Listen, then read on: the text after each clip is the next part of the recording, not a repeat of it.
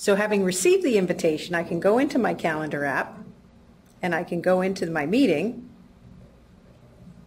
and I can see that all the information for the meeting is populated below. In fact, if I show all notes, I can see all of the ways that I can connect to the meeting, even if I need to be audio only. I'm going to connect to the meeting via Webex, and when that happens, I now have joined the room. In the room, I'm seeing the content that's being shared.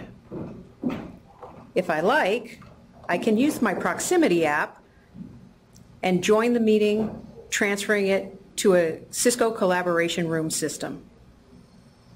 As you see on the screen, we're joining the call in the room system, and the content being shared is now going to appear on screen.